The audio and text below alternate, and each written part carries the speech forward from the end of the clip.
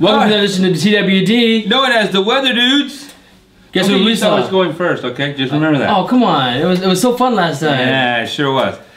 And guess what we see? What did we see? I'm pretty sure we mentioned last time. It was 300 Rise of an Empire. Just so you're all straight with that. So. Yeah. Well, instead of being on land, we're now going to do it on the water. Yes, 300 on that water almost. Yeah. It's kind of a small army still. Yeah. Trying to fight off the big thing on the water. Not bad for farmers. Yeah. Farmers and potters and sculptors. Yeah. So basically it's like watching 300 except it's on the water, really. Is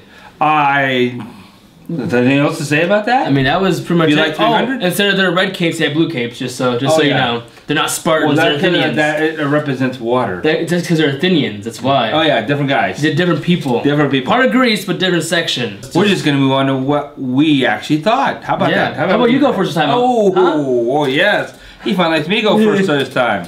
He's trying to take command here, but it's not going to happen. I will ram him. Just like I did those boats. Oh, wow. And sink you. I'm glad you said that way. That way. I don't know. Yeah, that was kind of perverted sick, but okay, I had to fix that. Anyway, this movie actually, I went into this going exactly what this movie was about. I know the slow-mo was going to be there. I don't like slow-mo, but it works for this type of movie for something for me. Like I said, I was going expecting another battle of fighting and blood, a lot of blood. And I got a lot of blood. We got exactly what we were looking for. A bunch of macho men who are bigger than, look at the whole picture, are willing to die in what they believe in and stuff like that. I did like how they explained how the king guy came. The God King came to be.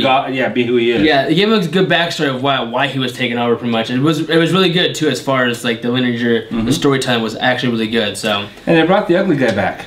Oh, the hunchback guy? Like, So I like that. That kind of ties the movie together a little bit. And you gotta understand too, this movie, it's literally taking place at the same time as the Spartans, just in a different directly area. after it. Yeah, it's literally it's just two battlefronts. Yeah, it's two battlefronts, and that's one's on land, one's by sea. Yeah. So two different parts of the country though, but I mean it's still almost the exact same time, So. I like the cinematography in this much better. It was more bluer.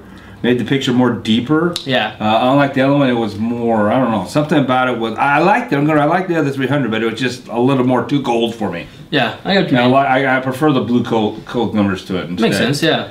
As for acting, there is no acting. I mean, the abs were a lot of acting. I mean,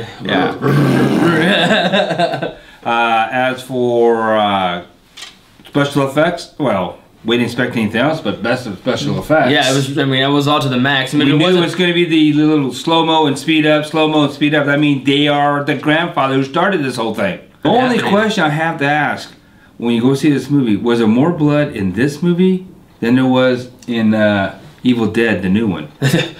I don't know. So they were throwing blood. The Evil Dead, it was raining blood literally at the end. So I mean, I don't know. The blood scenes in this were pretty good. They were pretty good. It was really cool watching this. Like I said, don't go in for special effects, but I mean, go in for special effects, but don't go in for a storyline. It was like reading a comic book. Yeah.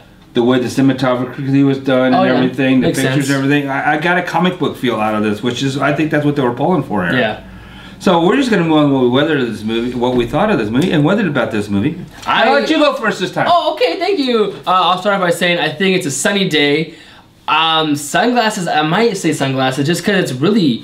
He's wrong. It is with sunglasses. And, it's kind of like. I want to see this the second time. He's wrong. But the thing is, I want to see it, but I'm not sure if I should see it in 3D because it had a lot of effects in it that I might actually. Now you know what I think about 3D. If it can't stand on 2D, who cares about 3D? Well, if you want to see it twice, 3D. If you're gonna go see it twice, I think maybe it might be worth. Well, I can't see 3D. So up or sideways. Well, then I'll see it in 3D and tell you all about it. Yeah. No. Like it's going to make a big difference. So sunglasses means you should see at least twice in the theater. It's really I think it's worth seeing in the theater twice. It's because this movie is all about special effects. So why you want to watch it on your tiny little TV? Oh, I know, right? I mean, good God, go big or go home, you guys. Yeah. Come on. Yeah, exactly.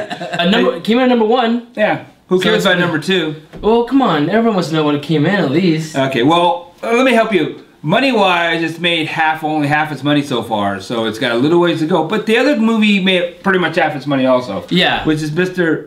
Peabody. Yeah. Which is about history and then messing up history. 300 is about history written differently. Yeah, differently. Not messing up. So they're both history movies. Just one's more towards the kids. So stay tuned next week when we weather another movie for you.